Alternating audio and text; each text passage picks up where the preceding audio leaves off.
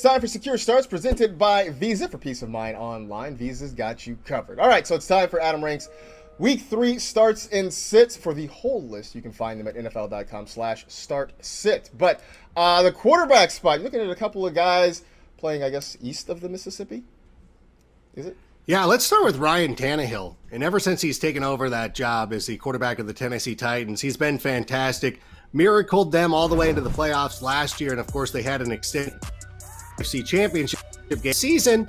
He's picked right back up and has been a good quarterback. He's been one of the top fantasy options, and it's really time to just accept that this is a good fantasy quarterback. He should be in your lineups to start him this week. And another quarterback we need to accept as a good player is Josh Allen. And I don't know, and I got to put this out there, and I tried to explain to Buffalo Bill fans, I'm a fan of your quarterback. I do love him. I was just saying that teams are going to try to test him to make him throw the football. And what we're seeing with him throwing the football is really good. He's made quite a connection with Stephon Diggs. He's getting the ball. Like, that was a lucky throw, but whatever. Like, listen, he's making the throws that need to be made. And he still has that presence of mind that when he needs to run the ball, he certainly can. A quarterback that throws for 400 yards and 4 touchdowns and still is giving you running ability is somebody you start each and every week, and I would never think about it for the rest of the year. I mean, look, Josh Allen's been a top 10 quarterback the last couple of years, and somehow we still sort of discount him. Maybe at some point you just buy in that this is just who he is right now. Kenyon Drake has embraced the fantasy Twitter community, and I'm sort of here for it. I see you are embracing him as one of your Week 3 starts.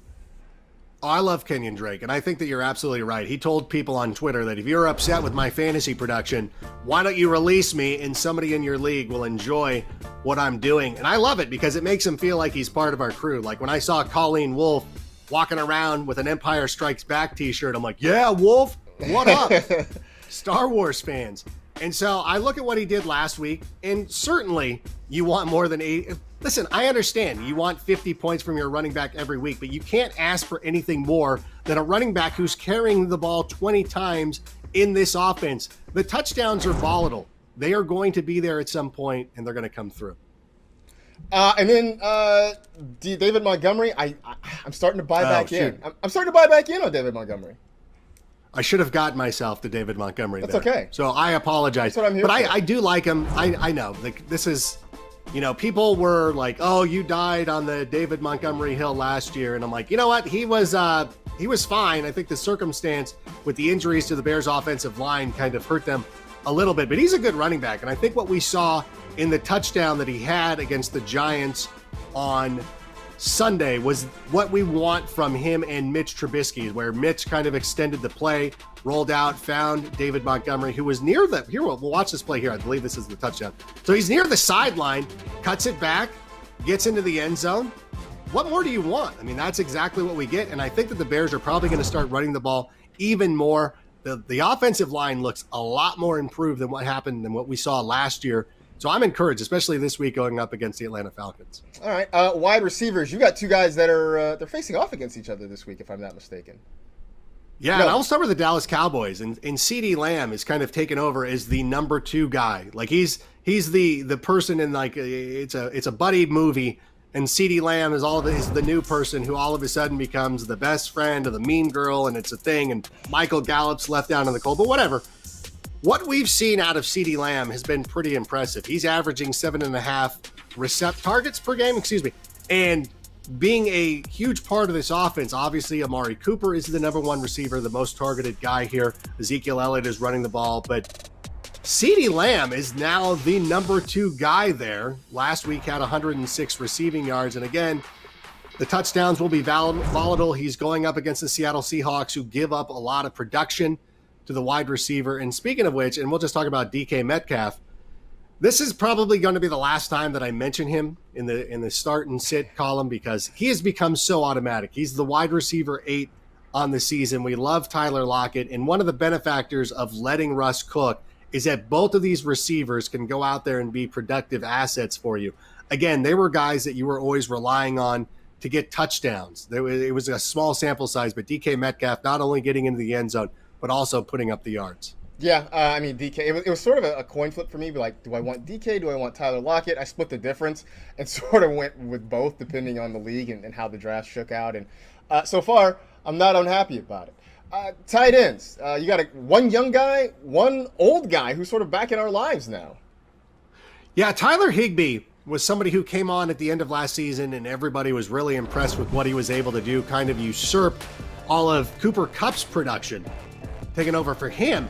And in week 1, it didn't quite work out. But what we saw in week 2 is the most encouraging thing, is that anytime the Rams get near the goal line now, I expect them to be running 2 tight end sets, throwing the ball to Tyler Higbee. For years, it had been Todd Gurley, who was an automatic play inside the 5. But I think with some questions at the running back position, they're going to turn to Tyler Higbee. And the old guy you were referring to is Jimmy Graham, which, again, I know I'm putting 2 Bears out here and I look like a homer, and I understand that. But watching this game last week, you kind of saw how the Bears want to use Jimmy Graham. And it's very similar to what Kansas City does with Travis Kelce. Now, obviously, I would rather have Travis Kelce. I'm not comparing the two. But the role is very similar. And in week 1 against Detroit, if Jimmy Graham hadn't mistimed a couple of jumps, he would have had a monster performance. And what I saw against the Giants was also equally as encouraging. You see right there, 8 targets in this game. That's all we can ask for. Target your tight end. We will start that player. Some weeks it works out, some weeks it doesn't. Just give us the opportunity. I mean, when you have like 15 tight ends on your roster, the chances of one of them they've cut a bunch of those guys is going to be pretty good. And then finally, your defenses to start. Not really any surprises with these 2 defenses you got. I went very chalky on this one. We'll start with Pittsburgh Steelers. Obviously, one of the best defenses in the league. They have the best Watt brother. I think we can say that with certainty. Wow. And what? Do you not watch it? Like, TJ should have been the defensive player of the year last year. Like, that guy was amazing. But since the beginning of the 2019 season, they have led the NFL in takeaways and sacks. So, again, this matchup against the Texans, Deshaun Watson is the most sacked quarterback in the NFL, which I know would be surprising to hear for a lot of people, but he's been sacked 10 times this season. And of course, the San Francisco 49ers, again, on the East Coast, going up against the New York Jets, even without Bosa and Thomas.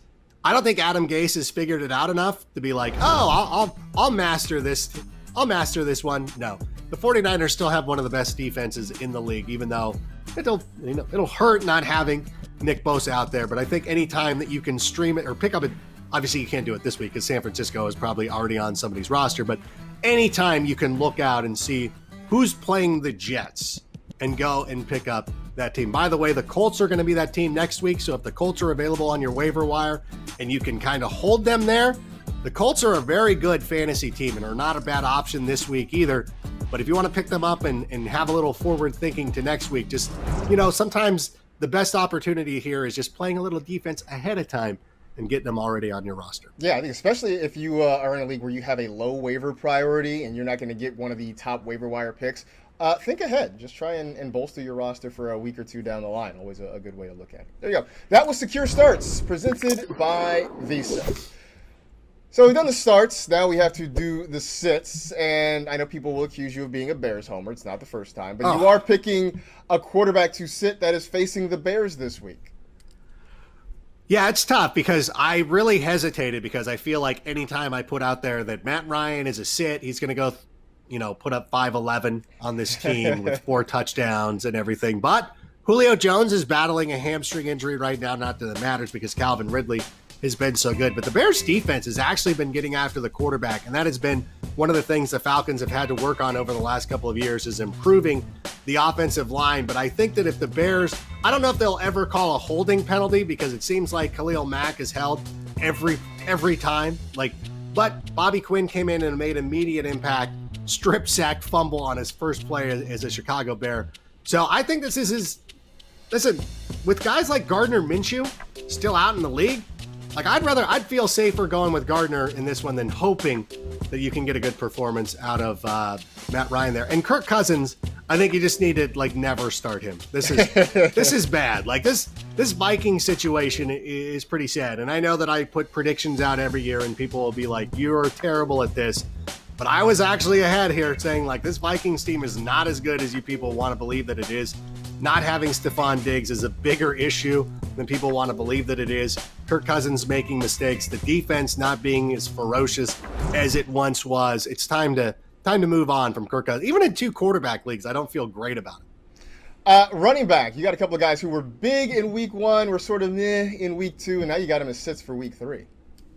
You know what's funny is when I sent out this email, I had Clyde Edwards-Helaire, and if you go read my column this week, he's not listed there because I'm a coward and I don't want to face that heat. But I'll do it with you, Marcus, because I think that it's important to talk about is that he was good in week 2, but he wasn't as great as he was in week 1. And now he's got a matchup against the Baltimore Ravens where you look at it and you're like, I don't know that I can trust it. Now, obviously, if you're somebody like me who is starting Myles Gaskin on Thursday night, I would kill to have Clyde Edwards-Helaire in my lineup. I really would, but I think for daily fantasy is where I'm trying to make this case of be careful. And I think too, we're starting to see Andy Reid get a little creative with his usage at the running back position. So he might not be as bell cowy as we want him to be. And another guy though, I'm going to avoid as well. Let's talk about David Johnson.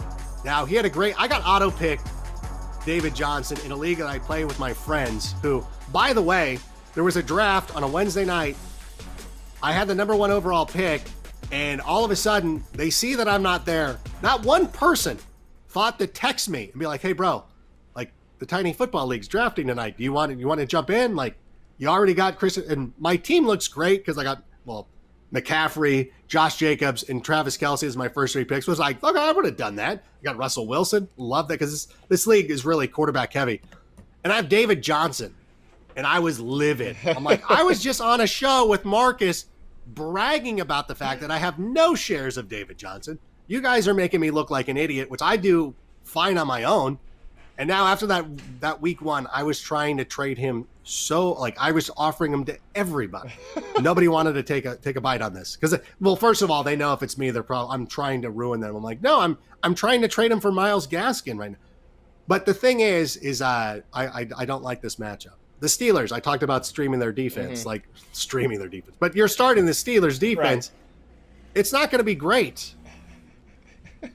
All right, wide receivers. Hollywood Brown, Cooper Kupp, you're not feeling them this week, huh? Yeah, the Ravens still run the football, and the Chiefs are a better team defensively than people give them credit for. And I think that Marcus Peters, who plays for the Ravens, that wasn't going to make a lot of sense. But I was going to say they're able to shut down opposing wide receivers. So Marquise Hollywood Brown hasn't really broken out the way that we wanted him to. We thought like, hey, Lamar Jackson wants to throw the ball a little bit more this season. Let's get shares of Hollywood Brown, and it hasn't really come to fruition, and don't feel that it's going to be this week either. And Cooper Kupp goes back to the conversation we had about Tyler Higbee, where Higbee is their guy when they get near the goal line. That's where Cooper Kupp really thrived last season, is he was getting some opportunities in the red zone. Tyler Higbee seems to have taken that spot from him. So now what we saw out of Cooper Kupp on Sunday against the Philadelphia Eagles is really the best we can hope for. Is like, oh, he gets a lot of targets, he gets close to or over 100 yards, and we get double-digit fantasy points from him. He's another player that I would really would love to unload at some point because I just feel the Rams are really focused in on Higbee and, of course, our guy Bobby Trees. Tight end, you got 2 guys who play their home games in the state of New Jersey, even though they say New York on their teams. It's true, and Chris Herndon is somebody that we keep waiting to break out. We're like, yeah, this is our guy. This goes back to last year. We thought that even though he was going to miss the first 4 games of the season, that he was going to come out and do some things. Hasn't really come to fruition this year. Not working out as well. I'm starting to believe that Adam Gase might not be the best coach. Like, I don't know. Like, I don't want to be too premature here. But and another guy who I'm not enthused about this week because the matchup is really tough is Evan Ingram. And he is somebody that I look at with this Giants offense without Saquon Barkley. I hope at some point that he's going to come and he's going to step up and he's going to be a leader on this team. I really do believe that he needs to be the guy, probably more than anybody else. Even though they signed Devonta Freeman and all that stuff, Evan Ingram needs to be the guy who comes up and produces. But the matchup this week for the Giants is not good for tight ends. So I'm probably going to have to avoid him if possible.